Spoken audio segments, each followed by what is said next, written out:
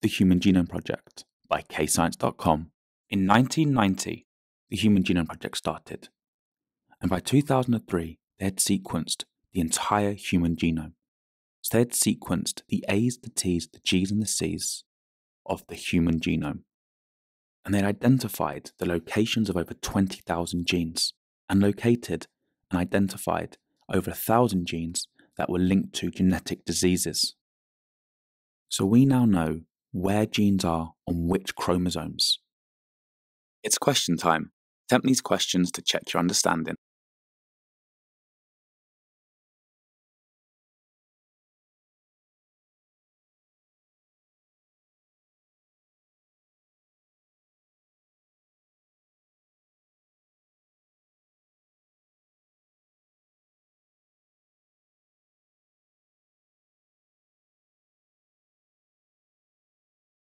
We're now going to look at how the Human Genome Project can benefit people with genetic disorders. So this here is a granny and a grandpa. This granny and grandpa have 3 daughters. Their first child has 2 children, a daughter and a son. Their second daughter has 1 child, a son. Their third daughter has 3 children, 2 daughters and 1 son. The granny has a mutation on the BRCA1 gene, which means she has an increased risk of breast cancer and ovarian cancer, but she doesn't know she has mutation on the BRCA1 gene. And the grandpa has a non-mutated BRCA gene, so it's a normal gene. To make it easier, I'm going to say that the mutated BRCA gene is having the BRCA gene, and having the non-mutated BRCA gene is having no BRCA gene, just to keep the terminology simple. So the granny is big B, and the grandpa is little b. So the first daughter inherits the big B BRCA gene from mum, and not the small b, no BRCA gene from dad. And her partner has no BRCA gene. And neither of their children inherit the BRCA gene from their mum. They both inherit the non-mutated gene from their father. This daughter inherits the non-mutated gene from the grandpa, which means that no one in that family has the BRCA gene. Their third daughter inherits the BRCA gene from grandma, and her partner doesn't have the BRCA gene. And all 3 of their children inherit the BRCA gene from their mum, not the non-mutated gene from their dad. So many years ago, the grandma died from breast cancer, but this was before genetic screening could take place. During her lifetime, this daughter doesn't get cancer. This daughter, she smokes a lot, and she gets lung cancer. She doesn't get a cancer connected to the BRCA gene, but she survives. So the third daughter, she gets breast cancer, but she survives. And her daughter goes on to develop breast cancer. So because we've sequenced the human genome due to the Human Genome Project, we know that some cancers are caused by faulty genes, like the BRCA1 gene, that can be passed on to the offspring. So because there's a lot of cancer in the family, the doctors advise that she gets genetically screened, tested to see if she's got a gene mutation connected to an increased risk of cancer. The doctors advise that she gets genetically screened. So the Human Genome Project, they said that the non-faulty allele that is represented by little b is AAT, GCTA, CTG, and they've identified a faulty BRCA1 allele, which is the big B, and that's TGGCTAGTATTGC. So as you can see, a faulty gene requires there to be a change in the base sequence.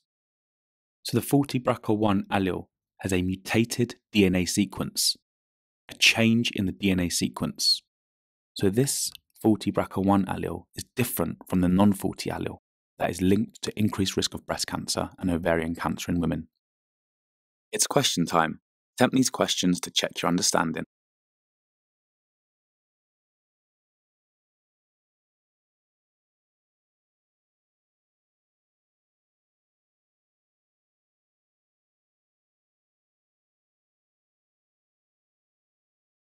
So this gene is found in the genome of this woman after she had genetic screening. So they know, and we know, that the BRCA gene is inherited. So the doctor will now advise every blood relative to get tested for the BRCA gene. So they're all going to get genetic screening. And all of them are tested for the gene. If the grandma was alive, she would have got tested as well. But because she died from breast cancer, she's obviously not going to get genetically screened. And if you want to be really thorough, you test everybody. But that's not needed, just the blood relatives from the grandma. So these two wouldn't be genetically screened for the BRCA gene. So every blood relative gets genetically screened for the faulty BRCA1 allele. And this red circle represents all of the positive faulty BRCA1 alleles. So all of these people are carrying the faulty BRCA1 allele. They have an increased risk of developing breast cancer or ovarian cancer if they're a female.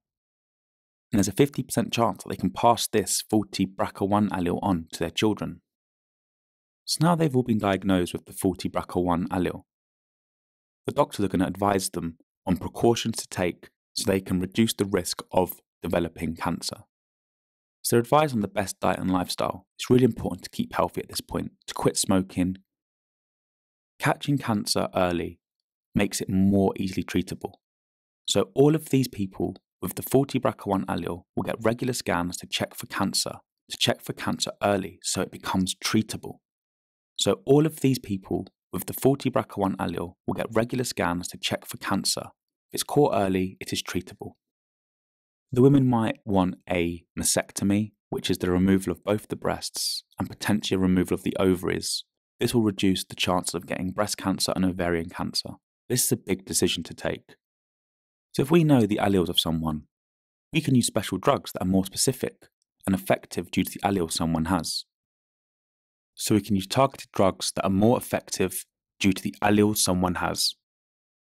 This woman here wants to have children, but she doesn't want to pass on her BRCA gene to her offspring.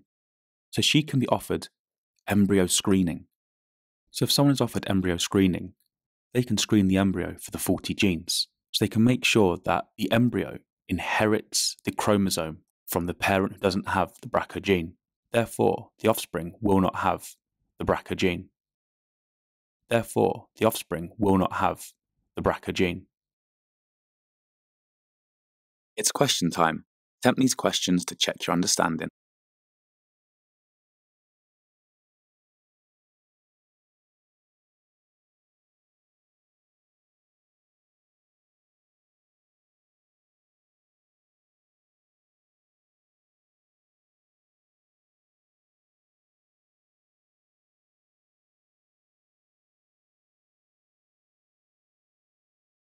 Press pause to practice using those key words. The answers will follow. Press pause to go through your answers and make any corrections to your mistakes. Press pause to answer the questions. The answers will follow. And if you're stuck, just re-watch the video.